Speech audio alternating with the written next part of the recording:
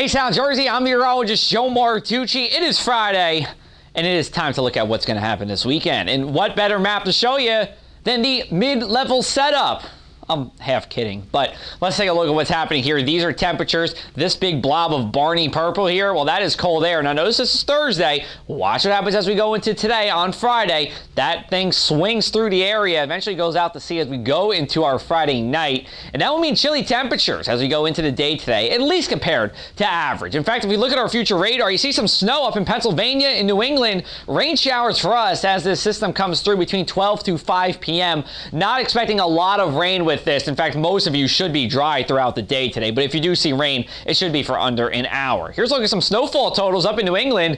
Up in the Lake George area, we're talking about 3 to 6 in some spots in that darker blue, 6 to 12 in some of the mountains here. This is not rare for them, but it is a little bit unusual to see that much mid-April snow. We will have a chilly west-northwesterly wind blowing coming from the west at times. Sustained winds will be 15 to 20 miles an hour with gusts to 30. It'll be enough to knock over your garbage can, not enough to cause any power outages here, so that is some good news.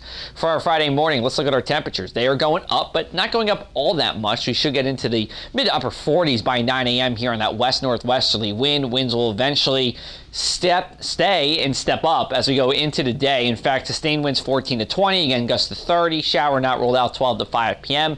As I was saying, a mostly dry day for us here, but if you do want to be 100% dry and you want to play it safe, focus your outdoor events or activities during the morning or later in the day here. But if you did want to, let's say, cut the lawn, you should be okay with our Friday. Friday night temperatures get down into the upper 30s on the mainland here. That's 5 degrees below average for this time of year. The shore will be a little more seasonable in the mid 40s, partly cloudy sky with us, a little bit of a wind. If we didn't have that wind, I do think we'd be talking about a frost for most of the mainland.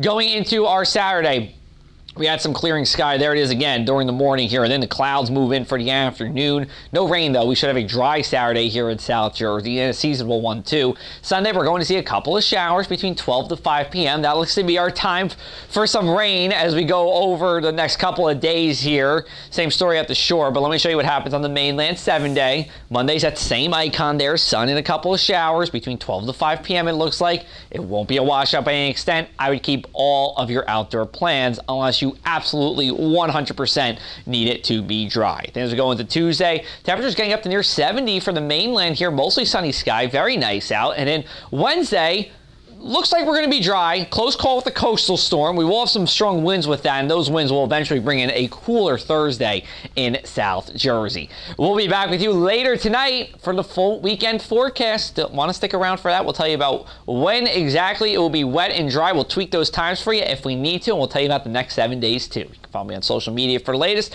or you can go to our website at thepressofac.com/weather.